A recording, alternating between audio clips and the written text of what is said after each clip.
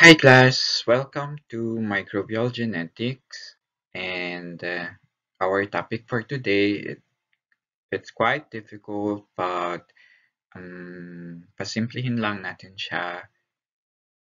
Okay. So, of course, the genetic material of the bacteria, we have the DNA and the DNA is a nucleic acid, sorry, and nucleic acid, the building blocks for nucleic acid, of course, we have nucleotides. Okay, so for a nucleotide, we have three important components. Of course, we have first, we have the phosphate group, and then we have the sugar here, and of course, we have the third one, the nitrogenous base. We have nitrogenous bases here. And remember, uh, sugar for of the nucleotide for DNA or RNA, we have ribosugar. Okay, so ribosugar is 5 carbon sugar, carbon number 1, 2, 3, 4, and 5. Okay, so take note the number of carbon. So at carbon number 2, we have the alcohol group here, the OH, and the OH is present if it's a ribosugar ribose. Okay, so that's why in RNA we have ribonucleic acid, so the sugar is ribose, so we have OH group. And for DNA we have the oxyribonucleic acid, therefore we don't have oxygen, that's why the oxy. And at carbon number 5, attached to it is phosphate. Okay, pag acidic form we have acidic form ng phosphate, of course, you have phosphoric acid. Okay, H 3PO4. That's phosphoric acid. Okay, and take note, yung phosphoric acid or yung acid could react to alcohol forming a bond called ester bond.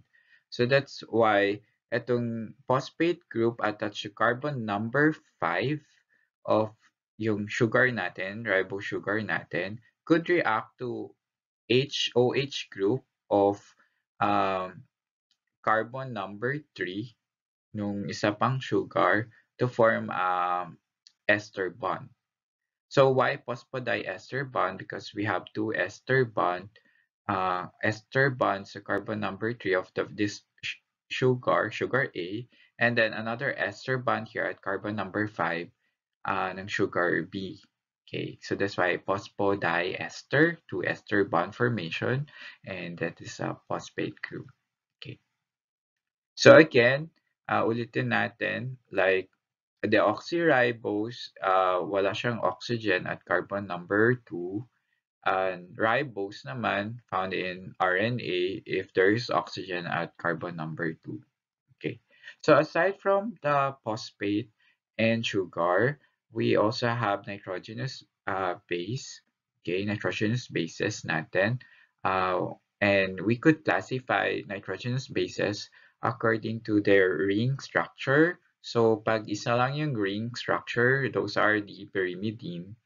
And ganito natin siya kinakount. So 1, 2, 3, 4, 5, 6. And yung at number 1, we have NH. So usually, yung pyrimidines, yung NH here, ng cytosine, ng thymine, and uracil, etong N na to, at etong N, attached to at carbon number 1 of our ribose. Okay? And for adenine and guanine, as you can see, those are purine. Pag purine, dalawa yung ring structure. Okay? At yung number 9, di ba may NH here? And number 9 here, NH, attached yun sa carbon number 1 of our ribosugar. So, again, pag pyrimidine, lagi nyo tandaan, pyrimidine, isang ring lang. So, pag isang ring, tandaan nyo lang, one ring, of course, carbon number 1 attached to sugar, carbon number one of our ribose sugar. Okay, okay? And pag purine, um, number nine. Okay, number nine. Yung nitrogen here attached sa number one. Okay, so, what else? And the nitrogenous bases for RNA and DNA, nag-iba sila. So for DNA, we only have these four nitrogenous bases: cytosine, thymine, adenine, and guanine. And for RNA, we also have four. But instead of thymine, we replace thymine ng uracil. Okay? And another thing, so para maalala nyo, adenine and guanine, those are purine, so PUGA, P-U-G-A, okay? And then for pyrimidine, PICUT, okay? PICUT, P-Y-C-U-T. So we have cytosine, uracil, and thymine, like pyrimidine, okay? And ano pang mga shortcuts dyan? So, pag purine, maikli yung name, pero mataba. Yung pyrimidine, mahaba yung name pero isang ring lang, payat. Okay. Um, Again, pag pure pyrimidine, okay, one ring one ring yung nitrogen here, number one, attached to carbon number one of our ribose sugar. And then yung number nine of ng purine, nitrogen number nine ng purine, attached to carbon number one of our ribose sugar. Okay. So, pag mahaba na yun, we have bases here and we have polyester bonds, so mga nucleotides attached to each other. We have nucleic acid. Okay, and aside from that, another important thing. So, yung DNA actually ay double-stranded. So, therefore, yung each strand connected sila by hydrogen uh, bonds between the nitrogenous bases. Okay? So, ito yung nitrogenous base, for example, nung isang strand natin. Okay? Cytosine. And of course, yung partner ni cytosine ay si guanine. Um, at si guanine, ito yung um, nitrogenous base ng another DNA strand natin, for example. Okay. So, cytosine and guanine, you need to remember this, na meron silang three hydrogen bonds. Okay. So, there are three hydrogen bonds between cytosine and guanine. And for thymine, there are only two hydrogen bonds. Okay. Here. So, yung nagko-connect ng two strands ng DNA, of course, yung hydrogen bond. Okay, important yung hydrogen bonds. Okay. And another thing, like, para matandaan nyo lang, cytosine goes with guanine, um, letter C to, third letter of the alphabet, pangatlo, so therefore three hydrogen bonds. Thymine, lagi yung tandaan, letter T, two, so two hydrogen bonds. Okay. So why is the importance of DNA? So nakikita nyo dito, we have 5' to 3' end and then 3' to 5' end. And later explain ko anong ibig sabihin niyang 5, 3, and 3 and 5. So importance of the DNA is during cell cycle, we need to replicate the DNA. So we have here DNA replication, like copy of the genetic material. And of course, the DNA also like sharing material to synthesize RNA. So we have different kinds of RNA. We have mRNA, we have tRNA, and rRNA. Later, explain ko kung ano yung mga different kinds of RNA. And another thing, this RNA will be used for translation or to make proteins, and that process we call translation. So this is the central dogma, like the information ay galing lagi sa DNA, then gagamitin natin DNA, we use DNA as a template to make RNA, and we call that process transcription. And then if we use RNA as a template to make protein, and that process is what we call translation. Okay. So, ano yung 5' to 3' end na nakikita natin? So, 5' to 3' end, remember that the DNA ay anti-parallel siya. So, ito yung first strand, and then anti-parallel sila. So, this is the second strand, like magkabaligtad. So, at carbon number 5, remember we have phosphate group. So, that's the phosphate group attached to carbon number 5. That's why that's the 5 prime.